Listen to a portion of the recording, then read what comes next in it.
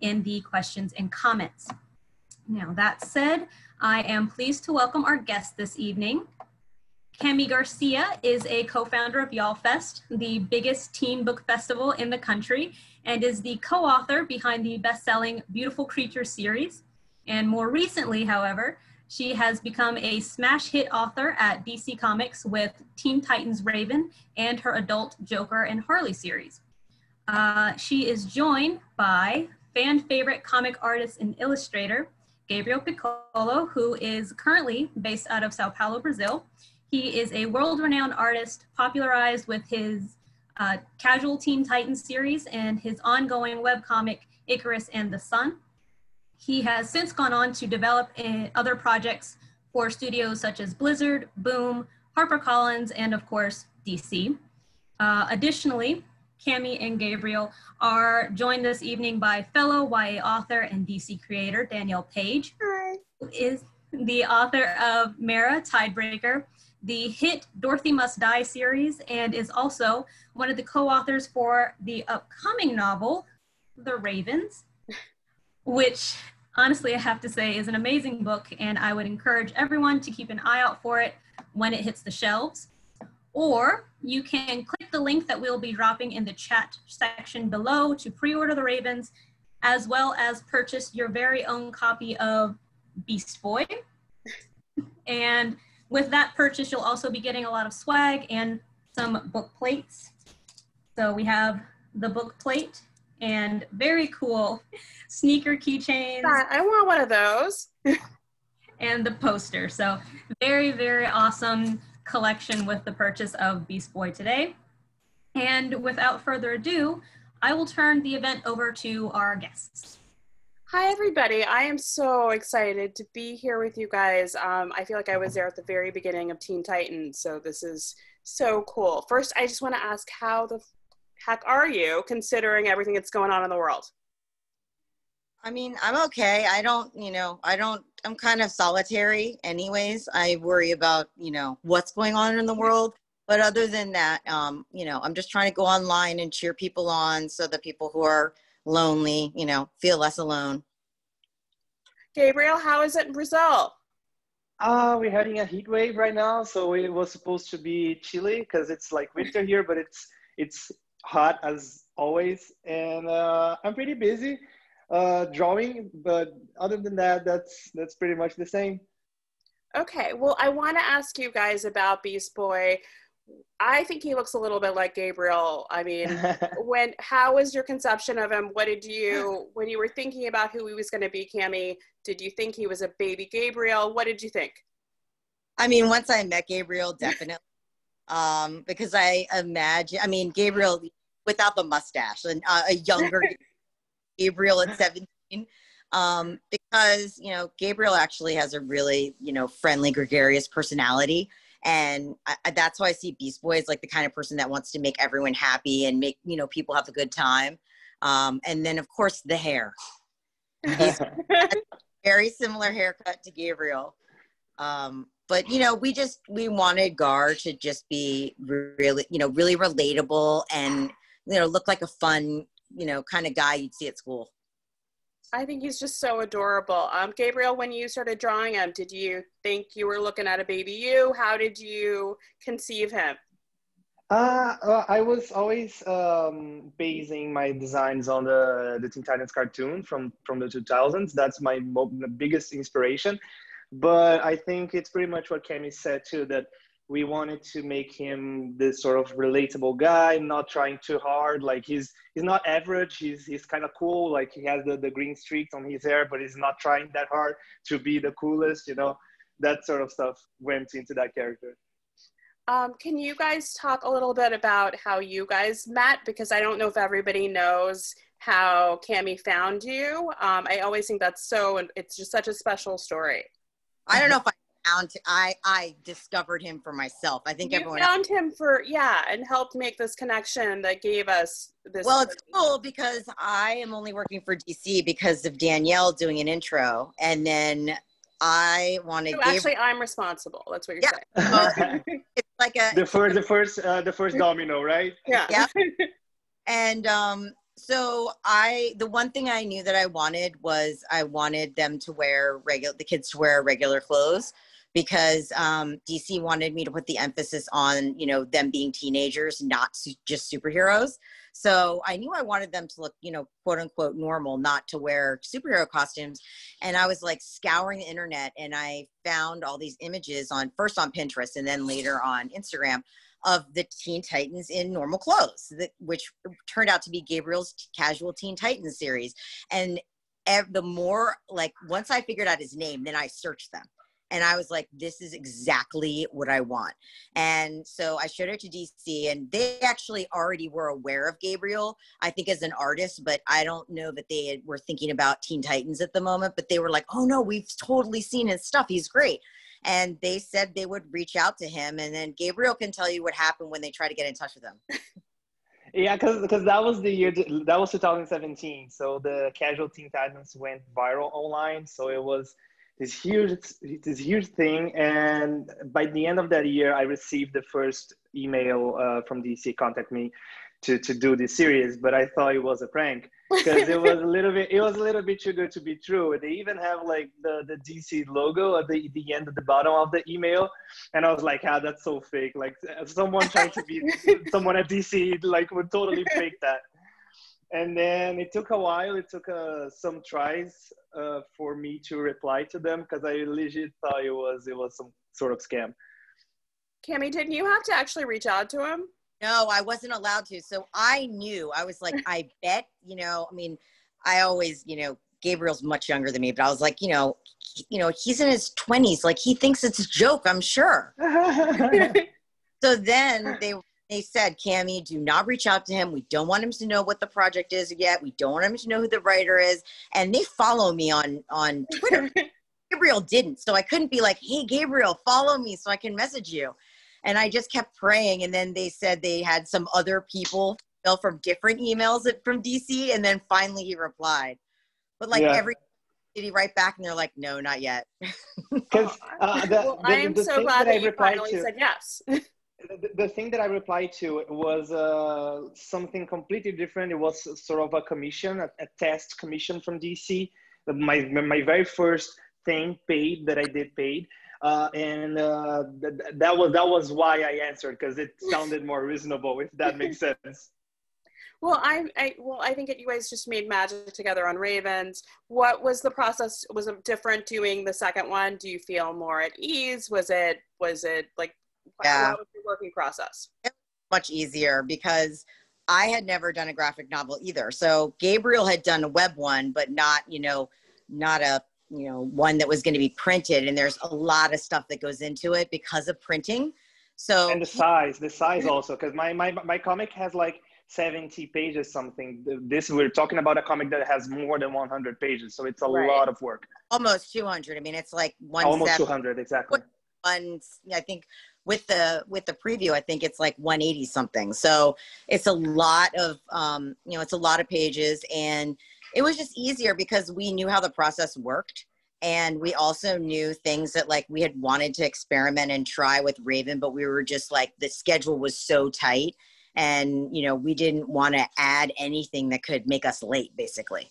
So this time we got to like play around more because, like we felt like we were on top of the timing. Do you have a favorite? Much more straightforward. Gabriel, what was your favorite? Do you have a favorite part of this comic? Like, what's your favorite? Do you have a favorite scene? What was your? I think by the second half of the comic, because the powers are showing up slowly, and he starts to connect with animals, with random animals here and there, and that's really fun to draw. And of course, I love the ending. It's like Raven. The ending on Raven was my favorite part to draw because it's so exciting.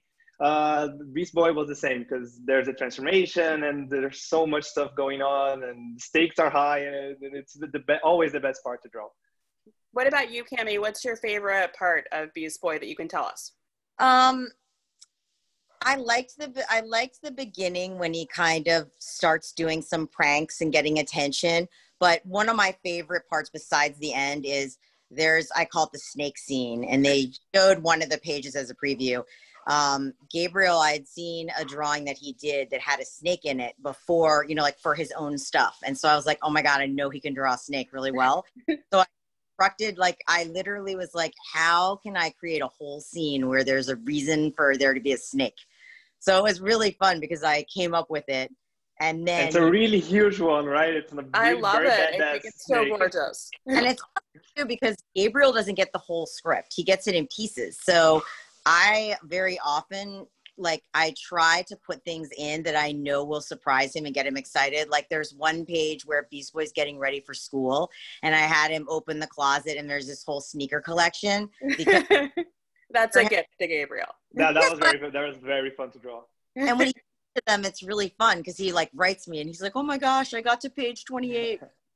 And when it comes to like designing the clothes, Cami, do you have any input? Do you send references? I know Gabriel's such a fashion horse. But it's more like Gabriel sends me references and says, your favorites. I love that. Yeah, like, do you feel this for this character? Like, do you think this clothing combo would work on this character, and then we play around with that?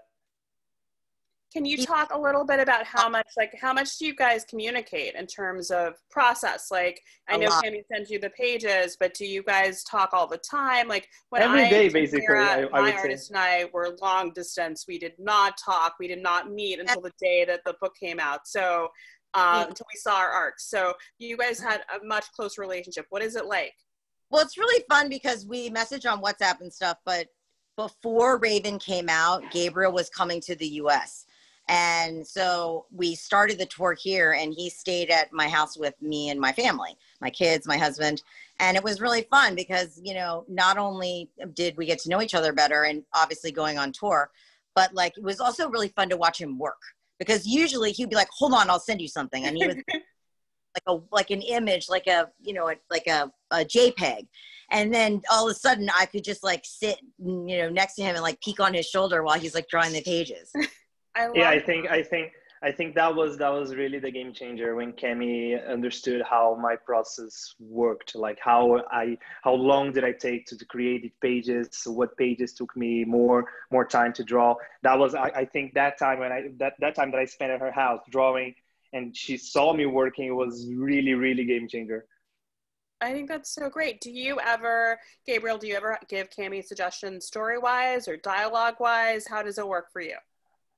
It's like Cami, she suggests like, I'm going to make like a woods, a scene that it's in the woods. What kind of woods do you like to draw? And then we discuss that type of stuff. Or like, he's going to turn into some monkey, any monkey. What monkey would you like to draw? And then we go back and forth on that sort of stuff. But we also talk about things like it was really hard to figure out how to show what was going on in Gar before the full outer transformation. Right. Like, you know, I'll message Gabriel or we'll get on the phone and I'll just say like, you know, how do we show this? And he's like, what if the eyes turn green? What, you know, like, and he kind of gives me ideas. Or I'll say like, you know, what would you as like, you know, the biggest Beast Boy fan want to see? And he's like, I really want to see him, you know, like doing some, you know, some cool, funny things. And so, you know, he said like, you know, having a crush on a girl. So he'll give me like ideas for scenes or like things he feels are really important to include. And then basically I just make it happen. But I definitely also try to consult him for the detail, you know, like, would you rather the inside or not? I think it's all about the visual. It's visual. I never know. Visual. What's the pronunciation? Visual. It's always about the visual cues that sometimes I can add to the script. So whenever I feel like I have like a suggestion, I make it, and then Cami makes it happen. Well, I love your partnership, and I think you come up with something so fun and special, and you can see it on the page. So I wanted to ask about a little bit more about Beast Boy himself. Like, this is an origin story. Cami, how did you dive in? Like, what were you thinking based on the comic, based on the TV show? Where did you start? I'm a big fan also of the animated series, which is Gabriel's biggest influence. And so I kind of think of that as like my, I mean, I did read all the comics, but they're different iterations of him. So I kind of stuck with that because I also knew that was the Gar that Gabriel liked the most. And, you know, and then we talked a lot. So he was like, you know, especially because we went on tour. So when we were on tour, we were going to start Beast Boys. So we did a lot of talking while we were like, you know, in airports and stuff about like, you know, well, what would you think he'd be worried about? And Gabriel would say things like, like I want to make him cool, but not like, you know, the coolest kid yet. So also the way Gabriel would physically describe him did impact personality.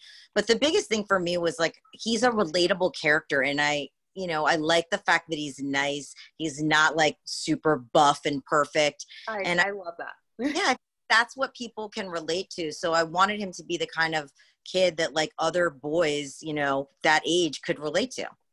And did you change anything from the original iteration? Like what changes did you make in the character? Well, he's not green all the time. Right. He turns green eventually with the transformation. And we also, Gabriel was like, we could put some green in his hair. I love the hair. I know. So we did that. And then also, he doesn't know about his powers. In the original, he knows about his powers like when he's a kid. But in this one, the powers are emerging now. So he's just realizing he has powers. So you have a big story where as a kid and stuff, he's just thought he was like a normal guy. Right.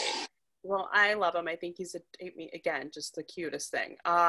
So you've had such a huge response from the fans of Teen Titans, and you've gotten cosplayers. I've seen everything all over the internet. When you're writing this, are you now thinking about them? Does it change the way you write or the way you draw, having like had such a great response and had so much contact with everyone on tour? Right. It does, just because again, like I mean, and it's so nice to have Gabriel because he is such a big fan, because I just always try to think of like when I'm writing, like what would I not want as a fan? Like, you know, and someone will be like, oh, maybe he shouldn't, you know, turn into an animal. I'm like, no, he's going to turn into an animal. Yes. You know what I mean? Kind of like, I try to think of like, what would the fans be really disappointed, you know, if we took away from him? Well, what I liked about it is how fun and funny it is, and like the hot dog, like the eating contest. It's like you made it it felt so very teen. Like I love that. Good at that stuff too, because he captures expressions and body language so well when he draws. You do. I think it's just, I was just jealous of the pages, and the colors did you guys pick out the color scheme? I know it's David Calderon, like how he did the color on Mira too. And I know he did Raven. It's just so beautiful. Did you guys pick the green? Yeah, we picked green and teal palette. Mm-hmm. I love it. And can you talk a little bit about, because we're running out of time, about Beast Boy Loves Raven? Can you give us any, like, why do they belong together? We've seen both of their stories. Did you plan any Easter eggs in this book? Well, why you think they belong together, and then I'll tell them a little more about the story. Like I've been shipping these characters ever since I first watched them on TV, because there was all this very, very small scene, very quick scenes of them together, not implying anything, but we the fans, of course, implied that they were going to be together eventually. Right. One thing that I love is the ship dynamic, like how different they are. Like Raven's the stoic tough one, and Gar is super excited about everything, and the way each of them reacts to have superpowers. Now that I done a Raven book and Beast Boy book, they're just so different, and it's gonna be fun to see those characters interact. And is there anything you can tell us about bringing them together? Like we know there's a couple of pages of a preview in the back. Yeah. So what can we say? So the one thing it shows in the very beginning is if you read either book, they both get a letter. And the letter is what drives them to go to Nashville, which is where they meet. Nashville, Tennessee. And why did you guys pick Nashville? Well, DC really liked the idea of Southern towns or specific places that hadn't been seen as much in the DC universe. And basically, I just tried to pick places that I thought would be fun for Gabriel to draw that had I love New Orleans in the first one. Just so cool. Well, that seemed very Raven, but for Nashville, like I wanted a place. Gabriel knocked it out of the park with Raven and all the like, you know, the buildings and stuff. So I wanted a so gorgeous that looked Thank different. Nashville's kind of has all that cool architecture, but it's very different looking than New Orleans too. Yeah, I love drawing cities that have this personality, like this very specific aesthetic. Well, I think that we're all super excited for it. Let's see, what else can I ask you guys? So can you give us any hints about are you doing another one after this? Is it just the third one and then you're done, or is there a fourth one? Is there anything else you can tell us, or am I asking too much? We plan to keep going. We can't tell you what we're going to do next because DC would kill us. Well, I have to ask. I also work for DC. I don't want them to kill us. So, Danielle. Yes. Is there anything else that you guys want to tell us about Beast Boy? Well, you definitely get a preview if you get the book. In the back, there's a preview of Beast Boy Loves Raven, and then if you get the book from a store, these just came today in the mail. Look how big this is! Oh my God, so gorgeous! Oh my God! So this is a poster that you get from Politics and Prose, and then they made little also book plates. Right. And I'm giving away a copy of your book on my Instagram and a copy of Mira, so you guys should go over and Mira's great. Like I've noticed that a lot of fans of our Teen Titans also like either have read Mira and loved it, or they go and read it and also love it. Oh, so thank you. But another question for you guys. So what aside from Beast Boy and Raven, what is your next favorite character in Teen Titans? I mean, I love Starfire. I do too. I think it would be Star, yeah, definitely. But Gabriel and I also like Young Justice and other characters that we feel like could be in the Teen Titans. I also like Young Justice. That's very cool. And if you're not doing Teen Titans, is there another DC property that you are dying to write? You've already done Joker and Harley, which is so cool. Gabriel, what is there anybody else that you're dying to write in DC?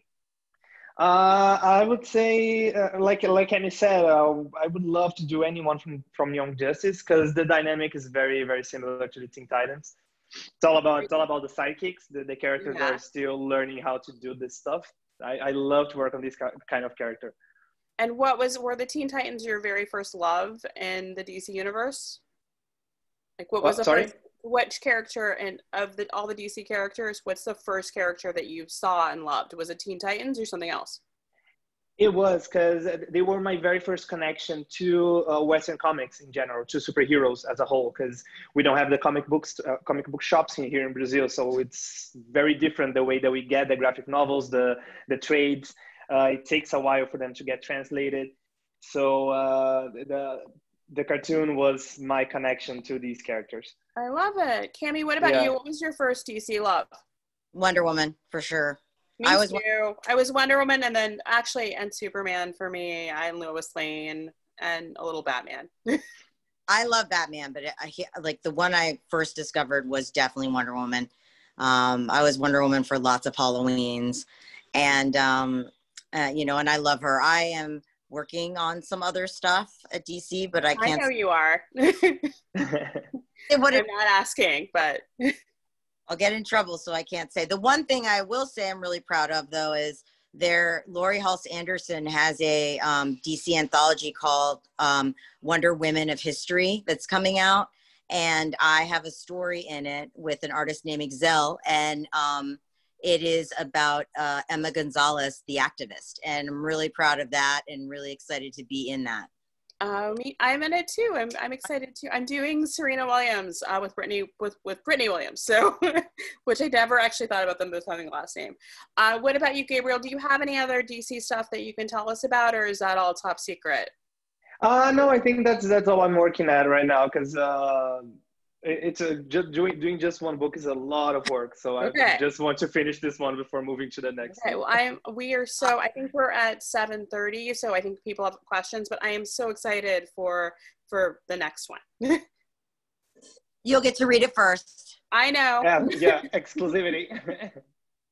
I think we have questions, or are we waiting longer? I thought they said 7:30. I think Cherokee's coming back to do the questions. Yeah, I can try to do it, but because there's Q&A, but I think Cherokee's going to come back. Should I start doing? Oh, there she is. Hi, Cherokee. You're muted, sweetie. There she is. Yeah, I can see you though. You're adorable. Alrighty.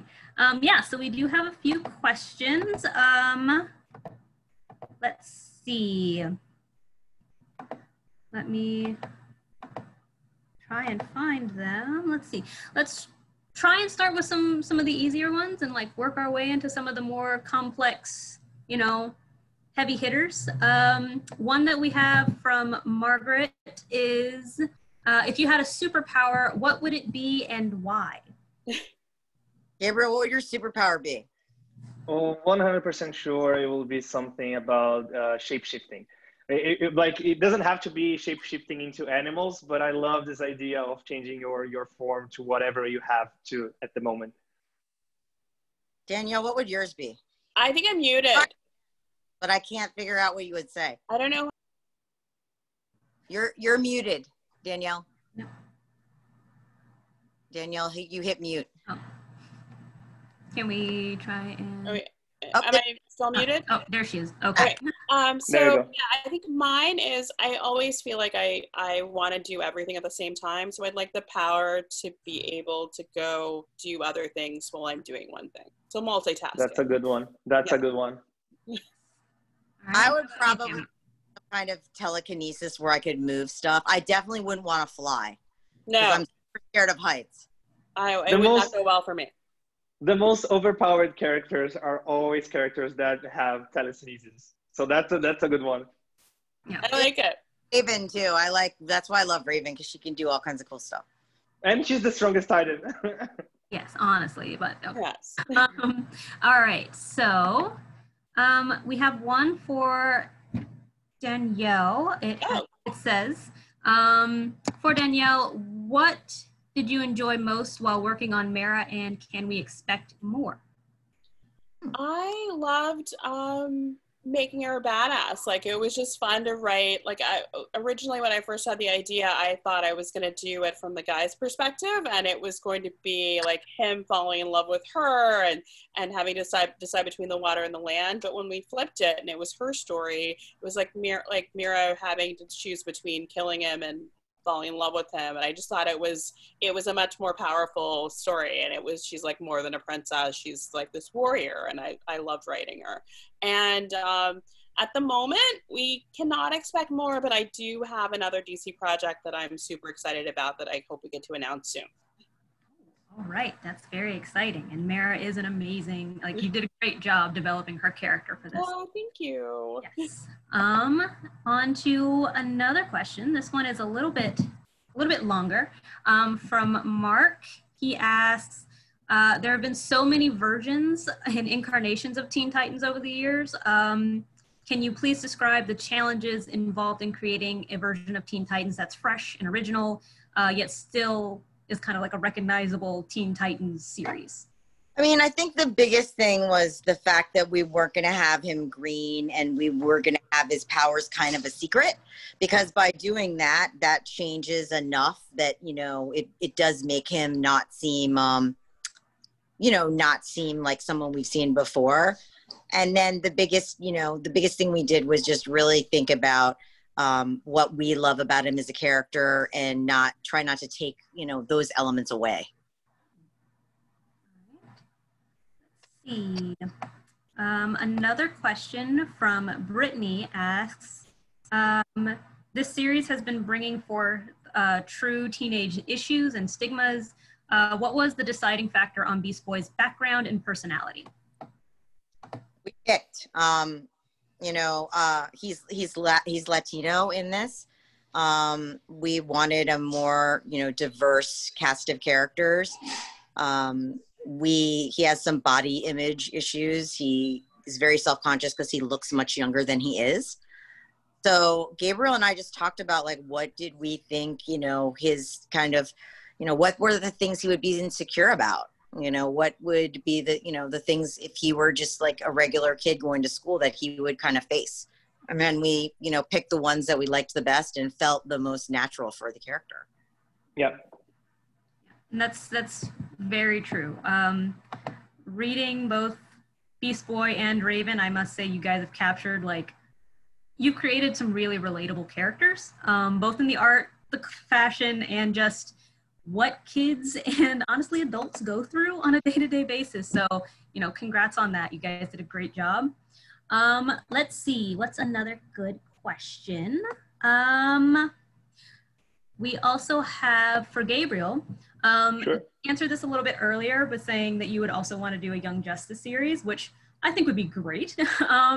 But Margaret also comes back and asks, if you could draw any other series or superhero, which would it be? And I'm guessing that involves not just DC, but just like across the board fandom. It will be the first pick, like the Teen Titans, and then the cast of Teen Titans. After that, the Young Justice. And if we're talking Marvel, I think it will be Spider-Man, but Miles Morales. That would be amazing. And I guess we can kind of expand on that. If you guys had to write for any other character or any other like fandom, I know, Cammie, you've also done The X-Files, which was awesome. It's one of my favorite TV shows ever. But if you had to write for another series, which one would it be? Non-DC would be Buffy for sure. Buffy, oh my God, love that. Like they missed the boat on like capitalizing on my true like fan love. I'm a huge Supernatural fan. Those are probably the two shows, like the fandoms that are kind of like the ones that I've been a part of the longest, besides like my Wonder Woman and DC love. All right. And how about you, Danielle? Oh God, I'd have to say Star Wars. I mean, I really want to do that. And I love Riverdale, and I'm getting to do an Archie comic, so I'm excited about that. And Buffy is a forever fave. And Supernatural, I would agree with you. I've been watching. I think I've seen every episode too. Yes. Oh my gosh, these are all great. I'm like, I'd be excited to read any of these, honestly, especially the Supernatural. I feel like you guys would do great in that fandom. Let's see. There's another one for Cammie, and I guess, Danielle, you can also jump in on this. What's the difference do you find writing for prose versus writing for comics? Like, do you find it easier? Do you find it harder? I find it easier because I write very lean. I don't write a lot of fluff, and I love writing dialogue. So, you know, writing graphic novel is really that, you know, describing, you know, the actions that are going on, and then the dialogue, and then Gabriel takes care of transitions and, you know, facial expressions and all the other nuances. So for me, it was very natural, and I really like doing it. I was a soap writer, so for me, dialogue first, always. All right. So we did have, we have another one, and you guys can all jump in here. What's it like working/writing for DC? Is it like is it fun? Do they keep you on your toes? Fun. Does like some clout come with working for DC? Like, can you give us any kind of? In my own mind, for sure, because I'm a DC, so I feel super cool. Big same. Yeah, they're so nice though. Like they, you know, our editors, like they give us so much like freedom and like, you know, room to experiment and do things. They're just very easy and fun to work with. And I think it's just like kind of that dream that you didn't think you had. Like it just seemed like something that was so far away from me that it was just this big surprise that I feel super happy and privileged to be part of the DC world. Yes. All right. The deadlines are intense, but the team is awesome. I can imagine, yeah. Or way harder for him because, you know, he has a lot more work than me. The writing, I agree with you. Than the drawing. It's a marathon, but it's worth it. All right, and a little bit before our event, Danielle actually tweeted out if anybody had any questions online to see if, you know, they'd ask any questions. And one person came back, and her name is Michelle, and she says, yes, do you know how much I adore you all? We know who that is. So just a fun little shout out to you guys. We adore you too. Yes. Yeah. Love her. She's the reason we get to do all this fun stuff. Oh, that's great. And I guess the last question to kind of help, shouldn't say help, but to start, wrapping things up is one thing we like to ask everybody is, what are you reading currently? Are there any projects or books that you guys are excited for or want to shout out? So I am reading this book by Adam Sass. It's called Surrender Your Sons, and it comes out in a week. And it's really, really good. And then I also am reading this book that I found out just hit the New York Times list called Cemetery Boys by Aiden Thomas. So yes, that has been finished, and this is the one I'm reading now. Yeah, Cemetery Boys has been passed around from all of our booksellers at the store, so it's definitely getting some buzz. How about you, Danielle? I just picked up Alyssa Cole's No One Is Watching. It's a grown-up book. It's like a Rear Window. I'm excited about that one. And I have Catherine McGee's sequel to her American Royals book, and I cannot remember the name of it because I forgot just now. I am also forgetting that. I know. I have it. It's like right downstairs, but I did not. Yes, but yeah, that I'm excited for that one too. How about you, Gabriel? I am reading a friend's book, Elise Arden's The Casket Girls. She gave me the book when I visited her at New Orleans, and I have a little bit of free time now, so I'm reading it because I wasn't reading anything. I was just so focused on the deadlines that I couldn't take any content, and now I have the free time. I'm reading something new.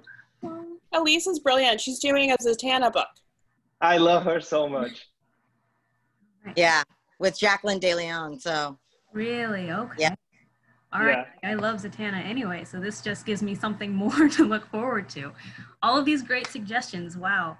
So yeah, we are getting a little bit closer to the end. So I'm just gonna jump ahead. Thank you everybody for your questions. Thank our guests for their time for answering all of these.